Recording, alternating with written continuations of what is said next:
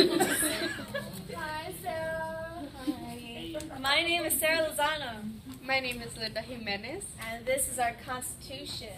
We're going to start with the preamble. It says, we, the students of Rocky New Tech, in order to sustain a more exemplary academy, establish respect, ensure responsibility, embolden trust, provide for a secure environment, promote students' welfare, and preserve the dedication of our pillars. Do ordain and establish this Constitution for Rocky New Tech Academy.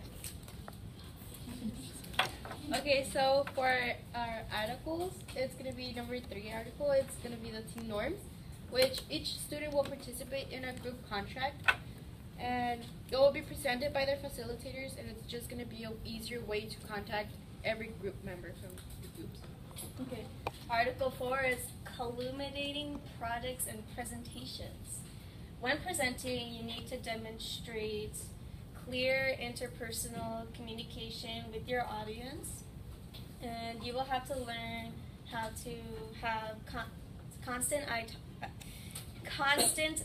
contact with the classroom. And when the presentation is done, you will have to do a peer feedback. Okay, so for the 5th article, it's going to be evaluations and feedbacks, which is when the project has launched, you will be given a project proposal and asked to explain the format. To change to presented, in mid-project you will have a critical friends section, which in critical friends it is important to hear what the other group wants to say, and then it is important because you can give the other group your opinions and feedback about their project, and this also goes for your group's ideas. You will want to know what the other group has to say.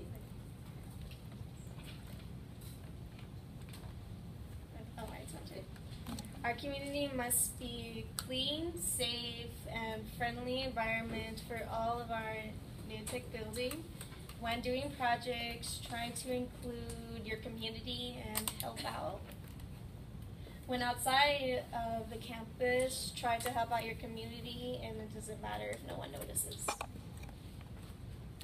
Okay, so for our Bill of Rights, our First Amendment is you have the right to do like a different type of project, not be like think outside the box. It's not going to be just, or like when they say you need to do a presentation, you could do another one, but if they tell you only PowerPoints, then only do PowerPoints. Amendment 2 is you have the right to feel safe and secure in your classroom. Okay, so for the amendment number 3, it's going to be no one should have the right to bring you down or like make you feel less worthy than everyone else.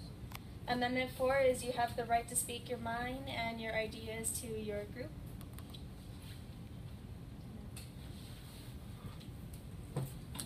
And then Amendment 5 is you will have the right to fire a group member if they misbehave or they don't do their work or they don't turn in their work.